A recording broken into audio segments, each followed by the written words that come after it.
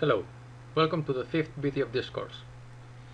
Today we're going to see how to create simple surfaces. We're going to start creating surface by creating a circle on the top viewport. So center of circle, just click whatever with the left button of the mouse, just something like that. Right, now let's make an ellipse, more or less the same way. It doesn't really matter if it's much bigger or much smaller. And finally we're going to create a rectangle. First corner and then the opposite. Right, now you see that we have three different curves in the same position.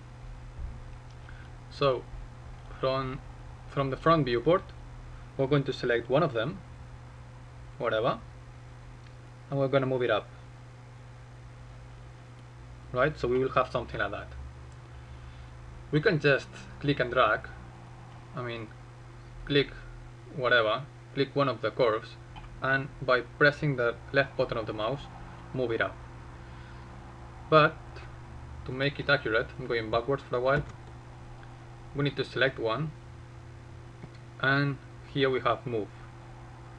Left click in there, and now you check here in the command line, it says point to move from. Just click whatever, and then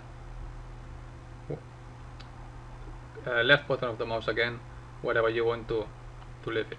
Okay, it's more or less the same, but using move it's much more professional.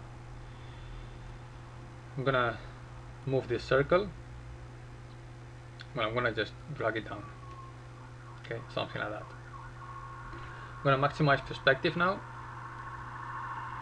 And you see I have three different curves. And now what I'd like to show you, it's how we are going to create a surface out of these three curves. If we maximize this menu, that's the surface menu, you'll see here we have loft.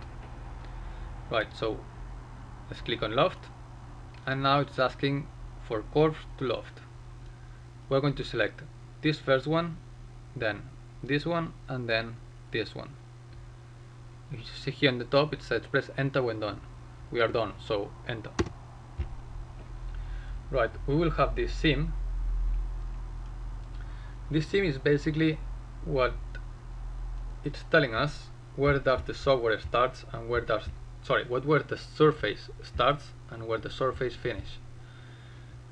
Anyway, by default, especially in this case, which is quite simple, we just have to press enter. Okay. Right, so this is a surface. To make sure that it's closed, just press closed and preview. Oops, sorry. If we click closed, it's going to close it.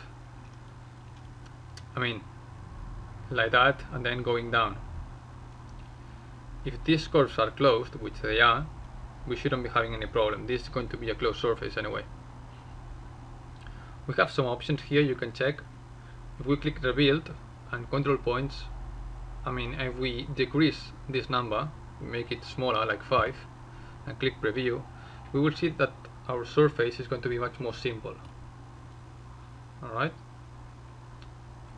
If you want to see it better, just right click here and shade it. Okay. Well, you see it different. Okay. And just basically play with this. If you make it, for instance, like 2, you see it's going even more simple. Right. We're gonna do something like that. Then okay. Now this is a surface. You see, you can see through the. You can see from the top to the end that this is not solid. We cannot really print an object like this. We need to make it solid. To make it solid, we just need to select the object and open this menu which says Boolean Union, and we're going to use this one, cap planar holes. You see now, it was a surface, but now it's a solid. We can now print this object.